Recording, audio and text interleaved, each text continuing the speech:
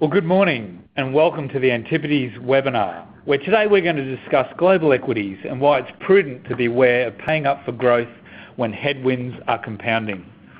My name's Mark Cormack and I'm a director with Pinnacle Investment.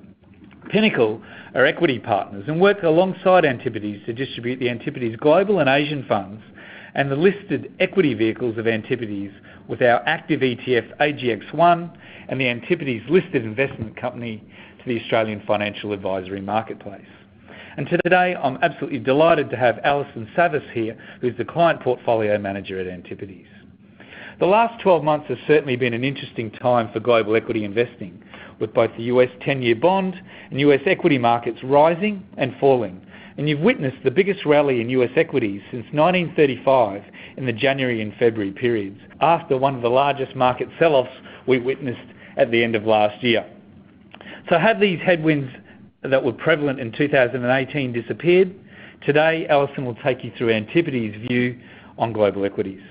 Just in terms of background, Antipodes was established in 2015 and has grown to encompass over 20 investment professionals with offices both in Sydney and London, which provides Antipodes with increased global company access and 24-hour trading. So what makes Antipodes different? Well, firstly, Antipodes aims to outperform the global equity market at lower levels of risk. And they do this by building high conviction, unconstrained, concentrated portfolios. Antipodes uses three levers in their global and Asian long-short funds by investing long, they can short indexes and stocks, and they actively manage the currency and not just hedge back to Australian dollars. And the outcome from a portfolio perspective has been that Antipodes has had a net exposure to the market that's ranged between 60 and 65% since inception. And for those investors who prefer a fuller equity market exposure, Antipodes also manages the global long-only fund and the active ETF, which adopts the same investment process without shorting. So turning to today's webinar, the Antipodes presentation will last around 15 to 20 minutes, and that'll be followed by a Q&A. So all attendees have the opportunities to ask questions via the internet, and this can be done by clicking the questions tab on your screen. So without further ado, I'll hand you over to Antipodes Client Portfolio Manager, Alison Savas, for today's presentation. Thanks, Alison. Thanks, Mark, and welcome to everybody who has joined us today. Before we get into a discussion about performance, outlook and positioning, let's start with a brief overview of who Antipodes is and what we do. Antipodes is a pragmatic value manager. So a typical value manager will wed to low multiple stocks with an expectation of mean reversion. We think this approach could miss structural change in an industry and therefore risks being stuck with the classic value trap. Instead, at Antipodes, we seek to own good quality businesses with multiple ways of winning, but importantly, buying them at the right price. Bringing this together is portfolio construction. Many managers will say that they own 60 or 70 stocks across a variety of sectors, and so they are diversified. But what this misses is the degree of correlation between individual names. So you won't realise how correlated your portfolio is until it's too late. At Antipodes, we don't think about our portfolio as a list of stocks. Rather, we think about it as a series of clusters. We seek diversification between the clusters to generate uncorrelated sources of alpha, and we limit the size of each cluster to minimise our exposure to unforeseen risk. And what we end up with is an eclectic portfolio which won't look like the benchmark and it won't look like our peers, but it seeks to generate returns in excess of the benchmark over a 3 to 5 year period with below market levels of risk. For the 12 months to March 2019, the Antipodes Global Fund delivered a positive return of 1.9% but lagged the benchmark of 10.8%. Now, over the past 12 months, cyclicals underperformed as concerns around tighter monetary policy gripped markets, compounded by protectionist and populist rhetoric. So while the Global Fund has lagged the benchmark for the last 12 months, the underperformance has largely occurred in the first quarter of 2019. So it is somewhat helpful to think about returns in the context of calendar 2018 and then the 3 months to March 2019. So in calendar 2018, the Global Fund returned 2.7% relative to the benchmark of 1.5%. So this alpha of 1.2% was largely driven by our shorts, which were key contributors of performance when volatility emerged in the fourth quarter. Now turning to the first quarter of 19, the global fund has generated a positive return, but has lagged the rally in global equities, notably the significant rebound in the US stock market, which rose over 13% in US dollar terms over the period. Now, Mark alluded to this in his intro, but to provide some context, the US has experienced the weakest December since 1931 and the strongest January and February since 1935, which just highlights how unusual recent market moves have been. But let's break this down further. So our underweight positioning in the US has been a drag on performance. So while we have 30% gross exposure to the US stock market, on a net basis, it's closer to 15%. The majority of our shorts are in the US. Now, with policy turning more dovish at the beginning of the year, the market has extrapolated more of the same. That is, a preference for structural growth or quality, but at any price. The sharp bounce since December has been led by stocks offering strong near-term growth momentum as measured by forward sales growth. And this has been irrespective of valuation or balance sheet quality. Many of our shorts are in this part of the market, where the market has very high expectations of forward sales, but where we view the business models to be weak. So that is, we see no ways of winning. But yet the market has priced these companies to perfection, so we don't see any margin of safety. Now, these stocks were hit the hardest in fourth quarter 18, and this is when our shorts shone and generated alpha, but have subsequently rebounded the hardest in first quarter of 19, and they have cost us. Key contributors to first quarter 19 performance, however, were our cyclical exposures, such as GE and Samsung Electronics. GE due to the sale of its biopharma business, which has eased balance sheet fears, and memory stock Samsung Electronics, where the market began to look through a trough in memory prices, gaining comfort on the prospect of a second half recovery. Our Chinese domestic exposures, and a good example here is Ping An Insurance, they've contributed to performance on stronger economic outlook thanks to stimulus. And our software incumbent cluster, such as Microsoft and Cisco, reported strong results confirming the IT spending story and a favourable product cycle. The next question is what are the risks that are building in the market now? One of the consequences of the post-GFC era has been a rise in populism and geopolitical instability. Now, the root cause of this has been widening wealth differentials. Economic policy has been outsourced to central banks who have relied on QE, which has stimulated asset prices, but not activity, and so the wealthy have become wealthier. We are also seeing a broad deterioration in corporate credit. The stock of outstanding debt, but particularly the growth in non-investment grade credit, which is that light blue stack in the chart here. This is a concern. Average leverage ratios are high relative to a recent Goldilocks combination of low interest rates, historically tight credit spreads, and elevated profit margins. Worryingly, the growth in lower quality debt has occurred in weaker businesses, which are increasingly under the threat of disruption. These companies have used a low interest rate environment to take on debt, but have used that debt to buy back stock and pay dividends, rather than invest in their own businesses. A major part of investing is accepting that we can't know everything, but populism does make the environment a little trickier to navigate. As humans, we reliably misjudge the likelihood and the impact of rare events like credit crises or trade wars or political upheaval. But as we can see from the Jenga tower on our screen here, we might not be able to predict the precise point of collapse or where the pieces may fall, but we can observe building fragility. So it is important to remember that while volatility may have gone away for now, in the context of the market is not worrying about it, and the market is choosing to ignore risks like populism and credit excesses, the price action in the fourth quarter is a good reminder of what can happen when these risks do come to the fore. This next slide gives us an excellent snapshot of where the market is today. So as mentioned earlier, the market is crowding into growth or quality at any price. Now what we can see on this chart here is this blue line. Now this blue line is a measure of the valuation of the most profitable stocks in the market relative to the least profitable. So what you can see here is a quality bubble, and it's now approaching a 2 standard deviation event, and we are about to breach the previous peak, which was the tech boom. So while this crowding can continue, the point is that when it ends, it will have a very volatile outcome given the degree of concentration of investments. Heat map is another way of looking at crowding in the market, but at the sector level. So the orange and red squares show those parts of the market that are expensive relative to their long-term history. These sectors are staples, software, healthcare. They're big, liquid, defensive. They're global businesses. Now, many of you will have seen our heat map before, and you'll notice that these orange and red squares have become more intense. That is, they've become more expensive versus our heat map from the last quarter. The market is crowding here to avoid geopolitical risk. That is, to avoid an exposure to any one single macro. Now, the blue squares on the other side of our heat map are those parts of the market that are cheap relative to their long-term history. They are predominantly domestic-facing businesses like banks, property, telcos, retail.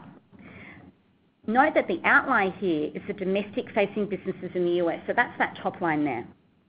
They are not only expensive relative to their own 20-year history, but they are also around 30% more expensive relative to the same businesses listed elsewhere in the world.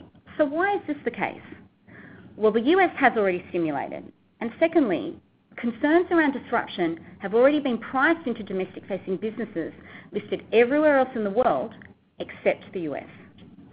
Now, with this as our backdrop, where do we go from here? At Antipodes, we have a more constructive view on China as the effects of stimulus are starting to show up in the data, such as the manufacturing data, property prices, and consumption. China's recent stimulus is much more controlled than China's big bang stimulus of the past, and we think this is a good thing. China will continue on its pathway towards rebalancing, and it will be a stop-start process. So yes, conditions are looser in China for now, but we are cognizant that conditions may tighten again in another 12 months. Now turning towards Europe. Growth in Europe will remain dependent upon the economic performance of China and the US unless the member states embrace fiscal stimulus. The weaker euro and the recovery in China should stimulate the export sector in Europe, so we think this can be a catch-up trade. And on top of this, European businesses are priced at incredibly attractive levels. Now finally to the US. One pocket of the domestic US market which we think exhibits value is the housing market. A fall in mortgage rates in the US should lead to a rebound in new housing starts, where we see pent-up demand. So starts are running around 20% lower than where they have typically run, given where we are in the cycle. And excess supply post the GFC has been worked off. Now, where we have added quality to our portfolio, but at the right price, is our software incumbent cluster. 3 years ago, the market became concerned as to whether these incumbent software businesses could transition from their traditional on-premise, license-based delivery model to a subscription-based cloud model. So when we fast forward today, this has largely occurred, and it's been led by Microsoft. So where does that leave us now? The cloud has effectively lowered the barriers to entry and increased competition in software-based businesses. Now, on top of this, the low interest rate environment has facilitated VC funding boom into software, so further increasing competition. And yet these assets are highly sought after by the market. But the question we're asking is how many of them will stand the test of time? Now, the charts on your screen, let's start with the chart on the left. This shows the R&D spend of 10 of the largest software incumbents, and it's 2 times that of the sales of the leading SaaS disruptors. And while the disruptors are growing very quickly, it's actually our software incumbents that are adding incremental sales at 6 times the rate of our disruptors. So what the market is overlooking here is the scale that incumbency offers. And it's not just scale that makes these businesses attractive. It's the networking benefits that they've built inside their business models that reinforce the customer lock. So yes, our disruptors have grown quickly, but we question the sustainability of this growth. So let's take some examples. As a corporate, why would I pay for a Dropbox subscription when I get OneNote as part of my Office 365 package? And why do I need to pay for LogMeIn, which is just a conferencing product, when I could get Skype for Business as part of my Office 365 package?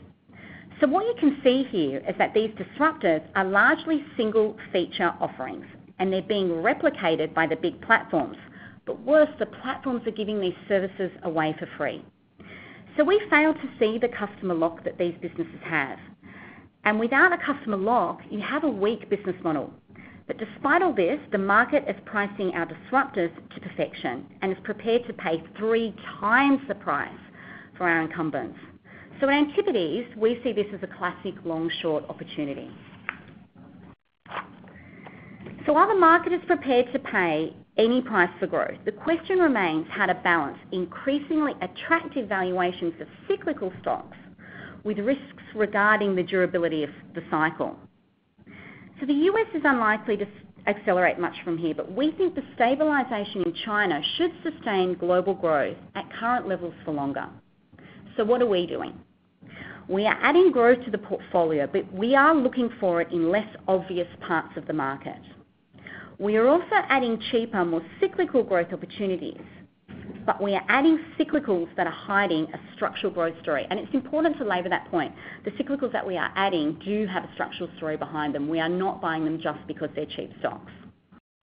So if we look at our diversified alpha classes, which shows us a snapshot of the portfolio of where it is today. So where have we been adding? So we've been adding in our global cyclicals cluster. So we've been adding to our conglomerates GE and Siemens, and we've been adding to auto component companies such as Continental and Valeo, which are enablers of autonomous driving. So these are all examples of cyclical stocks hiding a structural growth story. We've also been adding to our consumer incumbent cluster. We've recently added Sony to the portfolio. Another structural growth story founded in one of the world's strongest content portfolios across gaming, music, video, and high-end image sensors for cameras. And we were able to purchase this stock on less than 10 times forward earnings. We've also added to our online services cluster. We took advantage of the market's concern around regulation to begin building a position in Facebook last December. Our view is that regulation ultimately lifts the barriers to entry, and concerns seem overstated relative to the evidence of monetization of new ad platforms and e-commerce opportunities. Again, this is a good example of where we have recently added growth to the portfolio, but we've added it at the right price. So we purchased this stock when it was trading on a high teens multiple with revenue growing at 20%. We've also added to our connectivity cluster via Qualcomm, which is a stock that's been in the portfolio for quite some time. Qualcomm is a company which is a leader in 5G technology and a direct beneficiary of the world we're moving towards, where everything will be connected. So with that, I'm happy to open up the lines towards Q&A. Fantastic, Alison. And look, always great to hear Antipodes' view on the world of global equity investing, and certainly appreciate you taking the time to take investors through the recent attribution from the Antipodes Fund. Just a couple of quick takeouts, Alison. I was scribbling down some of the notes in terms of clients taking out some of the important points. And I think it's fascinating to hear your views on the crowding into the global, into quality growth bubble due to geopolitics. Some of the other things I took out of today's presentation was the fact that Antipodes adding to growth and global cyclicals, but global cyclical stocks that have a global growth profile, but importantly adding to growth at the right price. And Antipodes also mentioned the fact that the US looked expensive across the board, but especially in domestic sectors whereby they can pick up similar stocks in either developed Asia or Europe at half the price. So we will open up to questions, and we have had a number come in, Alison. So let's kick off with one of the more macro questions. If the US-China trade war persisted, how would the Asian overweight exposure in the portfolio be expected to perform? Look, I think, the trade war is definitely a tail risk, and we refer to a series of tail risks in our presentation, and the trade war is one of that. So a negative outcome on the trade war would be broadly negative for markets. So what we have done in the portfolio is we've taken out a series of positions which manage against negative events like these. So, but with that in mind, you're right, half of our Asian exposure is in global businesses, and it would be businesses like Samsung Electronics and Komatsu. So these businesses aren't Chinese businesses, and they're not dependent on demand from the US. They are truly global businesses. Now, the other half of our Asian exposure business is the more domestic-facing businesses, and they are predominantly in China. So a negative outcome to trade wars would likely hurt SMEs, which would have negative implications for the domestic Chinese economy, as SMEs do drive a lot of activity.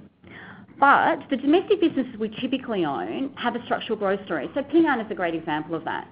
So we believe that we've picked the higher quality businesses, which should ultimately hold us in good stead for the long term, and particularly in a relative sense. Okay. I have a couple of questions while we're talking China on the Chinese internet stocks, and I'll combine a couple of questions here. Looks like Antipodes has reduced their Chinese internet stocks. Why is this so? There's another question specifically on Baidu with respect to the stock being down and hasn't rebounded. So if you can cover off on the Chinese internet stocks. Sure. Good questions. Look, with regards to Chinese internet, we didn't pick up early enough the changes that were happening in this space, and this is particularly relevant to Baidu as well.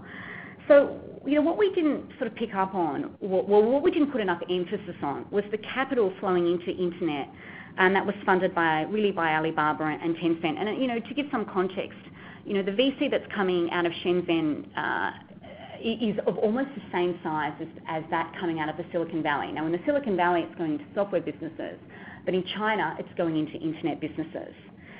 So, in that regard, we didn't pick up, the change that was happening in this space. So, what's happened is that Alibaba and Tencent have spent a lot of money to keep users inside their platforms. With Baba, we have the e-commerce, and with Tencent, we have WeChat. So as users go into these super apps, Baba and Tencent have built these walled gardens to allow you to search within these platforms. So sort of reducing the, if for a better word, importance of Baidu. So by organising everything within Baba or by organising everything within WeChat, you never have to leave it. So what ends up happening was Baidu had a lot to spend in order to compete. And we thought this was transitory, and we also thought we had margin of safety. But, in terms of, reassessing the case, it looks like the spending will be more permanent, and this lower margin structure, will be more permanent. And so with that in mind, we significantly resized this position. Okay, and look, that covers off another question just in terms of, any mistakes that we've made and we've learned over the year, and I think that's probably a good example of that. That is a good example of one of them, yeah.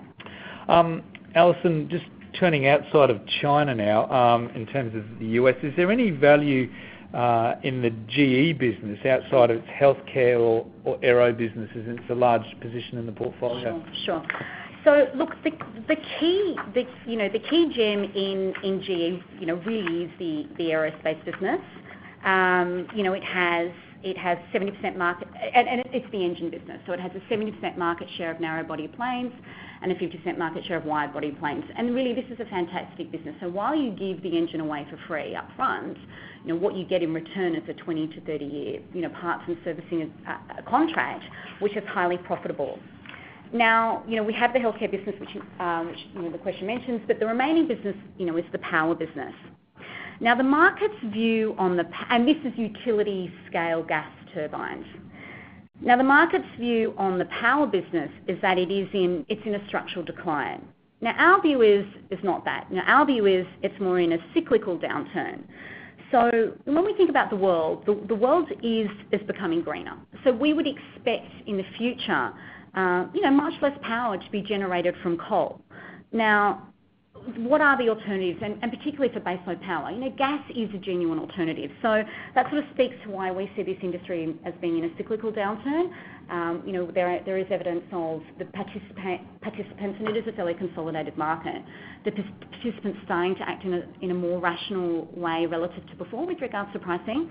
We do see that there is value in the power business, and certainly the market has completely given up on it. So that would be how, we do think that is a leg to the story as well. Yeah, and I noticed it was one of the larger outperformers in Q1 this year. Absolutely. I mean, look, that's sort of a classic example of, GE has a significant amount of debt in this business, and while we're always aware of that, we did misjudge the sensitivity, the market sensitivity towards the debt. And so, perhaps in talking about mistakes made last year, we probably should have tempered our enthusiasm for buying GE because it got cheaper towards the end of the year. But having said that, when the market became concerned about credit, GE was certainly cast aside, and we revisited this case, as we do with all our stocks, which suffer a significant setback. We reassess the thesis to make sure it's intact and we haven't missed anything, and we still remain committed to the story. We purchased more of this, and as we can see, what we really liked about this business was the fact that we could see that the company realised it was an issue, and so it was selling its assets. So in the first quarter, when it sold off its biopharma business, the market has become less concerned about credit, but it's seen that this asset sales will help reduce the balance sheet. So we think the balance sheet will look quite different for this company in a year's time, and yes, as you said, Mark, it has been a top contributor this quarter. Mm-hmm. Okay, turning a little bit back to Asia, a question here on Korean Telecom, KT, which we have spoken about in previous webinars. How has it performed recently? Because it was touted as one of the top stock picks during 2018. Sure. KT had a solid performance, and stock-wise performance in the fourth quarter. It was a solid contributor to the portfolio. And this was when, if we think about what's happening in the fourth quarter, volatility emerged. And so the market began to rotate into quality defensives. And so KT had a good performance in fourth quarter.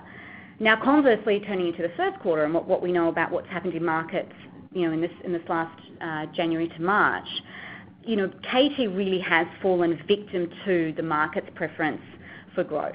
And so while the company itself is delivering, and it has increased its dividends, so in terms of the company, where all the signals that we are getting are the right signals, this stock particularly has fallen victim to the rotation back into quality at any price. And so it has been a laggard for us this quarter. Right.